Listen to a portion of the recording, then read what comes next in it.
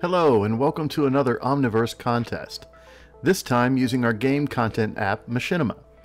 We had some absolutely stunning results from our marbles contest last year, and we're excited to see what our talented community can do this year with Machinima. In this tutorial, we want to take a few minutes to help you get started on creating your very own movies using Machinima and some of our other tools. First, if you haven't already, you're going to want to go to omniverse.nvidia.com and smash one of the download buttons you see to get a copy of the Omniverse Launcher. Launcher lets you browse and add any of our apps or content to your local machine. Check out the Exchange and feel free to look around and grab anything you like. I'll suggest a few things for you to grab from the list. First, obviously, Machinima. Next, look for Audio to Face. And finally, look around for connectors that match the kind of tools that you use, specifically perhaps the Unreal connector, and if I can suggest the Reallusion connector. You can peruse our other connectors to see if any of them match the kinds of tools that you like to use.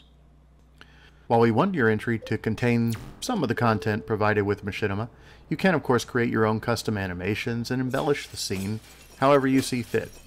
Use any combination of our tools to make your video.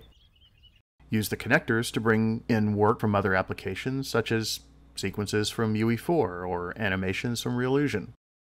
Next, dialogue that looks real.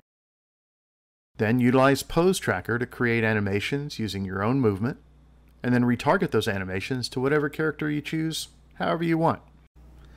Omniverse allows you to use assets for your videos from anywhere, all over the internet, all over your hard drive, on your local server, or from any of the NVIDIA mounts.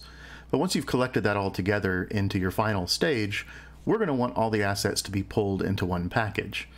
One of the ways to do that is to find your main stage that contains all of your video, right-click on it, and say Collect Asset. Doing so will effectively give you a place to save everything that you've used to create your stage. And then you can basically just take that and send the whole package to us.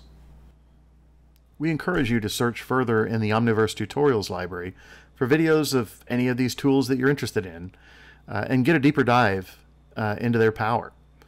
Jump into discussions in the Omniverse channels on Twitch or Discord. And finally, we're just extremely excited to see how you take our tools and create something unexpected, something we didn't predict. Use them in whatever way you see fit, and we can't wait to see the results.